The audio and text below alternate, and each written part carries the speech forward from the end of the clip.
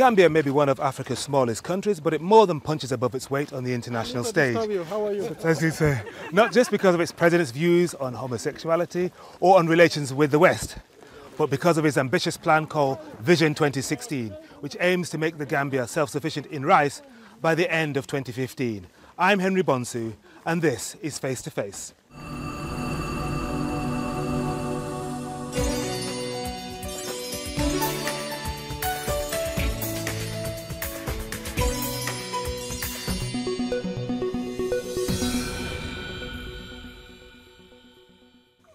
Mr. President, thank you very much indeed for welcoming us to your country. Now, you're known for moving around in your pristine whites, but today they look very, very brown, indeed full of mud. Can you explain why that is? First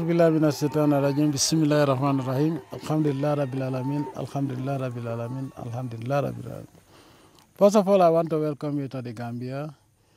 The reason why I've changed color is because I've been working on my fields. I believe leadership by example. We've been importing rice for a very long time, and despite the fact that we have so many hospitals and a lot of qualified doctors in the system, people are dying like flies. We have various strange diseases that can only be attributed to what we eat. So in order to address that issue, we have to grow what we eat and eat what we grow. But Mr. President, in order to scale up, it's going to involve a change of so many different things, not least culture, machinery, output. How on earth are you going to do that? Well, it is a very simple matter. All we need is just small machinery. And then, of course, the only time we need machinery would be harvesting, because you can see that if we didn't have the number of people that are here, we still will suffer post-harvest losses. But what is more important is the determination and the political will to do so. Now the people are ready to do so because they now know it's possible. And they've seen me as the president working there. Leadership, because if I talk and I didn't do anything, they'll say, oh, he's just sitting in the office and talking. So you're talking about leadership by example? Leadership by example. But to scale up from Gambia producing 15% of what it consumes in terms of rice to 100% by 2016, yeah, that's a fantastic ambition. How on earth can you manage to turn around the current situation in such a short time? Well, the fields you've seen so far, this is just less than 25% of the fields that have cultivated from May this year up to now. And so what we have produced now this year is about 10% of the import. Most of the imported rice in this country, 60% of that is re-exported. So what we actually consume is about between 16 to 20,000 tons per annum. So the rest is re-exported. So to turn that around, if my objective is to, by 2015, I would have had about 90,000 hectares under cultivation. 90,000 hectares, let's say the lowest scenario would be 5 tons per hectare. That is more than what we need to feed this country. So we are going to, by the grace of the Almighty Allah, by 2016, I'm not allowing 1 grain of rice to be imported to this country. And I mean it, and I'm going to achieve that. Driving over here from Banjul, I saw plenty of land, green fields, arable land, but it didn't appear that much activity was going on that land. That alarming. Mr. President, what's going on in those fields? Because they have already finished the harvesting of granules. Now, the only fields you go to and find activity going on would be millet and coos farms, and of course rice fields. But they have harvested. If you've looked at it, you have seen that they're stacking their granules for threshing in order to winnow and sell. So there's a lot of activity going on. Also, these farmers, they don't farm all the fields every year. They leave some fields to fallow, so and also other fields are left for cattle grazing and other ruminants. So don't judge by the lack of activity that we've seen in certain areas, because now, okay, another thing also, my agriculture is based on organic. We don't allow chemical fertilizers here. And no GMO, genetically modified organism? No, we are not going to do that because it's more hazardous. It's taking poison. We are not going to allow GMO when we can grow organic and feed ourselves. What about improving that value chain from the person in the field, the person processing, the person the middleman or woman, and then finally the person who wants to export? How does one improve those links in the chains so that one can see a real commercial business in the Gambia, as you see in India and Thailand, which end up exporting right here into the Gambia? Yes, when you look at Vision 2016, we're not talking only about production, we're talking about processing. Because without processing, the farmers become discouraged, because like these farmers, if you tell them to grow watermelon next year, they're going to say, oh, the last year melon, nobody bought it. And nobody's buying it because the market is flooded. But if that was agro-processing, we could have processed it into something else. So agro-processing is an integral part of Vision 2016. We don't want to export rice, raw rice or whatever, unprocessed rice.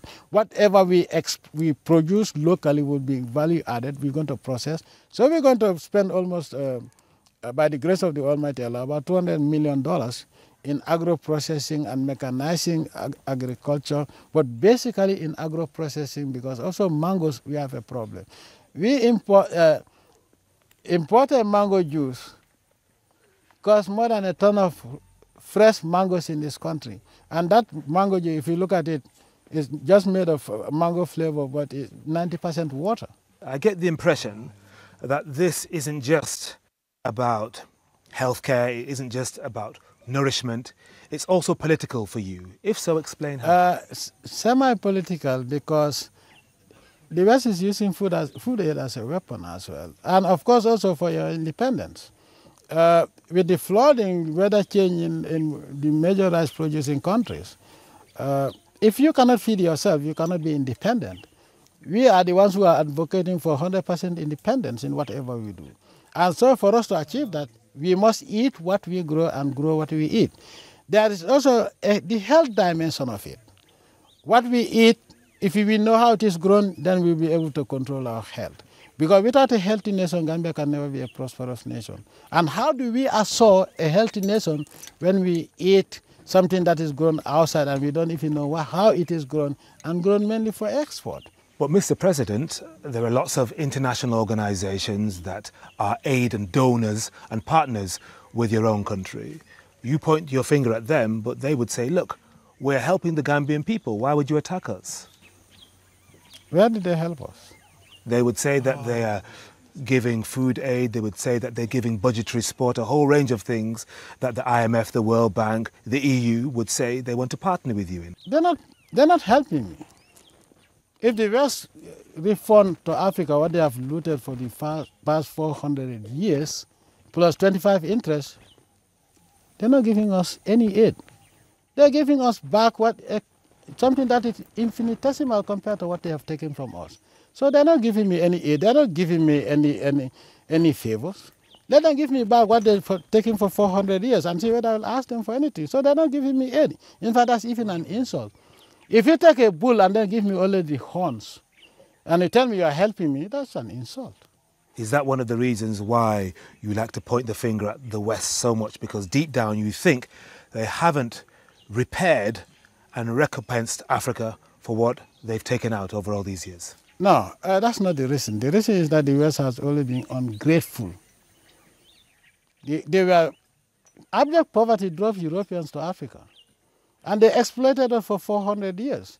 In those years, there has never been any election. There were no parliamentary systems. After 400 years of looting Africa, they turn around. Some of us have to take up arms and kick them out. Now they come around and give us lectures about democracy and human rights, when in their own countries there's no democracy. Where's the democracy for blacks in the UK or blacks anywhere in Europe? Now the so-called skinheads or neo-Nazi or the far right, if they were in Africa or in the Gulf state, they'd be called terrorist organizations. And why are they not being called terrorist organizations and be dealt with?